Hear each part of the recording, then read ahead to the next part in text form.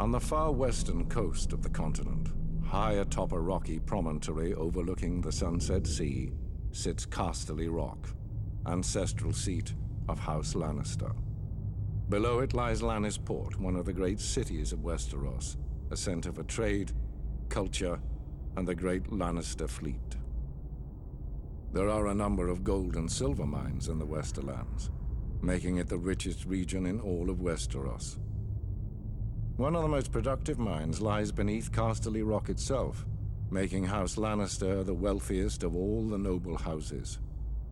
This allows House Lannister to finance many endeavors of other noble houses. Even the king himself has sought credit from Casterly Rock from time to time. We Lannisters claim our descent from the Andal invaders, and through the female bloodline, Lann the Clever.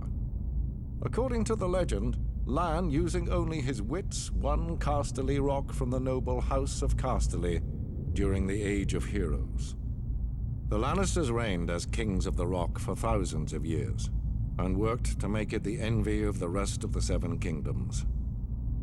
Our time as kings ended, however, when Aegon Targaryen, otherwise known as Aegon the Conqueror, arrived in Westeros with his army.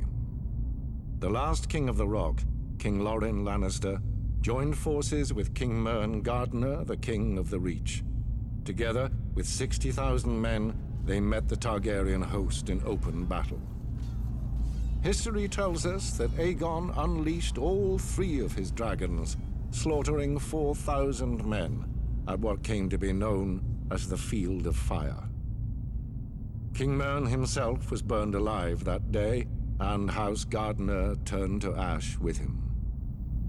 Seeing both the threat and opportunity the Targaryens represented, Loren wisely surrendered and aided Aegon in his further conquest of Westeros. The Lannisters were thus appointed Lords Paramount of the Westerlands and Wardens of the West, titles we hold to this day. Let us be clear, though. It is neither luck nor royal favor that makes our house prosperous.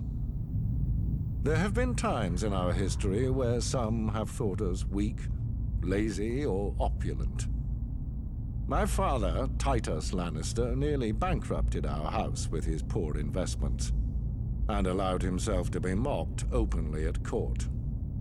When our vassal, the Rains of Castamere, dared to rise up against the Lannisters, they learned how dangerous it can be to taunt a lion. I, Tywin Lannister, led the assault on Castamere to put down this rebellion.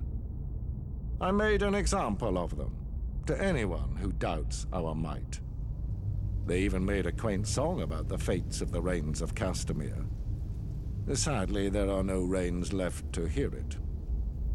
Today, the Golden Lion of Lannister is rightly admired and feared throughout the Seven Kingdoms.